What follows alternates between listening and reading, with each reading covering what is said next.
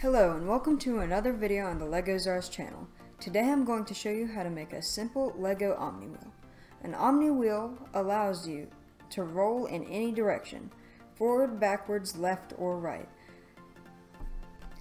An Omniwheel works by positioning small wheels around a circle, creating a shape that can roll forwards and backwards like a normal wheel, but also side to side due to the small wheels facing in the opposite direction. The reason why the Omniwheel has two different pieces is that if there were only one set of wheels, it could not roll on the ground without catching. So adding a second piece allows it to roll freely on the ground without any trouble, giving it the full functionality of a normal Omniwheel. To build the Omniwheel, you will need all of these pieces: 12 of the small wheels, 6 of these, 6 of the frictionless 3 long pins, 1 half bush or bearing, and 2 of these pieces, and 1 axle of any length.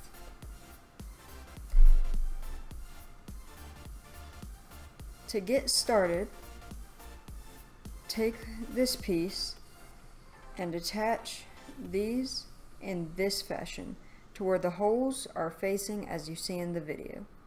The next step, you're going to put 3 of the frictionless pins in each of those. Now create that piece one more time so we have a second one that is exactly the same. After that, attach all 12 of the wheels each to one side of the frictionless pin.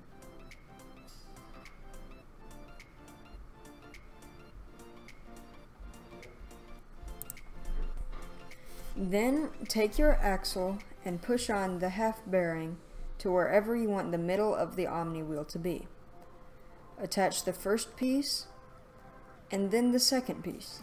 The second piece has to go on at a slightly strange orientation. Just match it to how I have in the video. Now you have created the Omniwheel. It can be used just as a normal Omniwheel would, allowing rolling forward, backwards, left, and right. Thank you for watching. Please like, comment, and subscribe.